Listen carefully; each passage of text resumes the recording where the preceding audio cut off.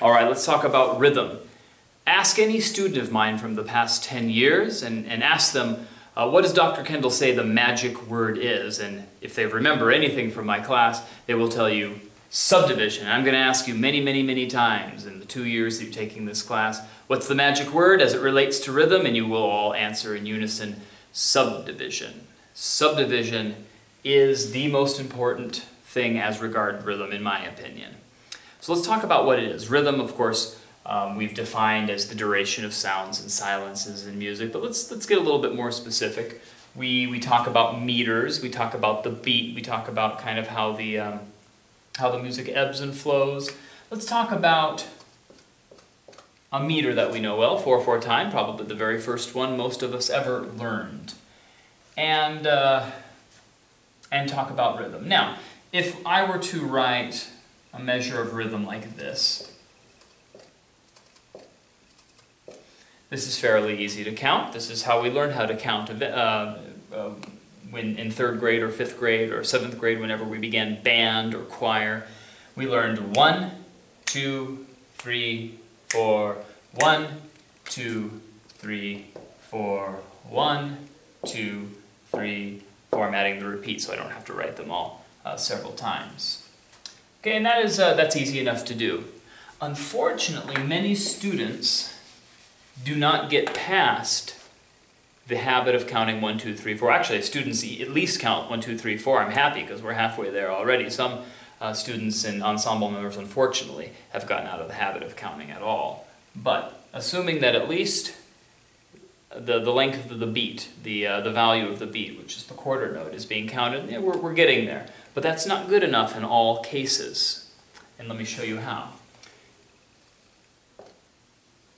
If I were to do this, and I were to put an X to mark where the beat is, it would be easy enough. It would be under every note. 1, 2, 3, 4. But imagine in the next measure, we throw some eighth notes in there.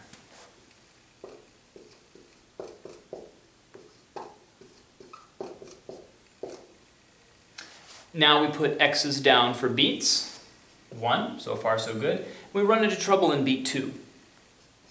The first one is easy enough, but there's nothing to tell you where that second eighth note on beat 2, or the and of beat 2, comes in. The same thing with the and of beat 4. There is nothing particularly there that tells you where that eighth note comes in, because we are just counting 1, 2, 3, 4. And so I will perform this properly. I'm subdividing in my own head. T, T, T, T, T, tiki, T, tiki, and then we can repeat it or go on to other rhythms. Now I know that because I know how to subdivide. In my mind, I was subdividing at the level of the eighth note. And we'll talk about the minimum level of subdivision in a moment. But if I were not doing that, if I were only counting 1, 2, 3, 4, I could perform it this way, and there would be nothing to tell me that I was wrong. So I'm going to do it incorrectly now, and you'll see where I'm wrong. Ready? And T, T, T, T, T, T, T, T, T, T.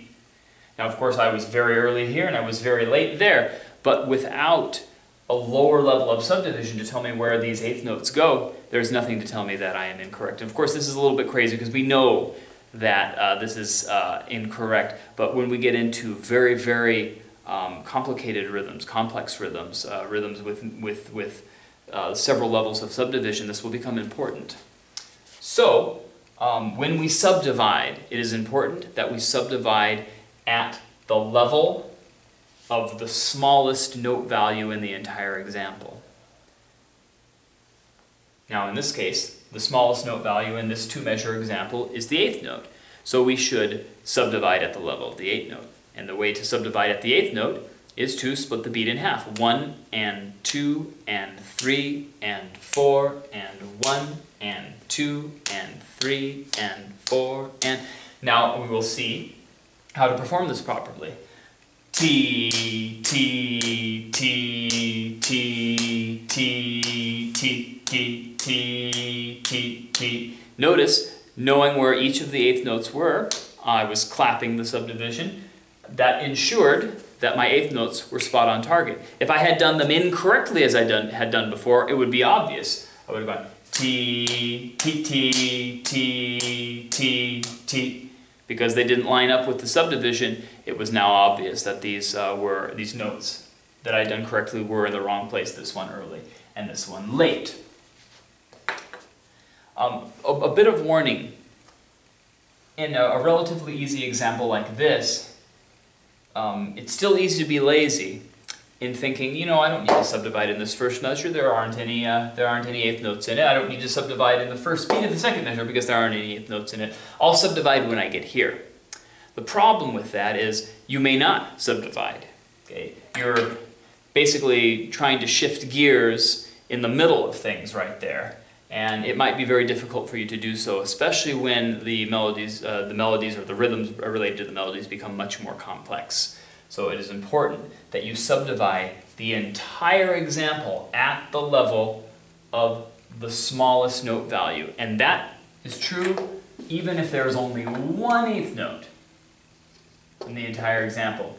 You still must subdivide at that level in order to play or to perform this rhythmic figure properly.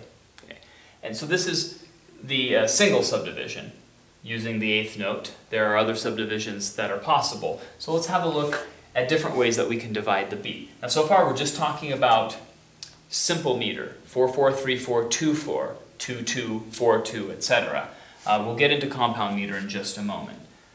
So let's begin the same way we did. Let's throw a couple of eighth notes in here.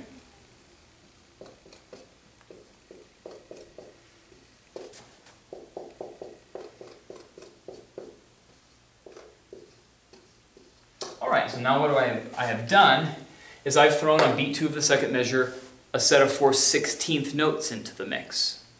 Now, the principle that I gave you just a few moments ago still applies. The smallest note value existing in this entire example is the 16th note. So you must double subdivide or subdivide at the level of the 16th note, which is, if you're speaking it, 1E and 2E and 3E and 4E and 1E and 2E and 3E and 4E and so on. And so I will clap the subdivision and perform this example. Ready? 2E and 3E and 4E. T, T, T, T, T, T, T, Tiki, Tiki, T, T, T. Notice the subdivision allowed me to be right on top of it. Now you may ask, again, similar to what we did in the previous examples, like, well, maybe we can just do a single subdivision here. T, T, T, T, T, T, and then maybe switch to double subdivision once we get there. Again, switching gears is hard. Easy to make a mistake, easy to lose your mental focus by having to change the parameters of the subdivision in mid-phrase like that. So, make it easier for yourself, double subdivide at the level of the 16th note every single time. T, T, T, T, T, T, T, Tiki, Tiki, T, T, T, and there we are. Now, the very same thing applies in compound meter. And actually I'll get into that in the next video. So this is how we subdivide with rhythm in simple meter.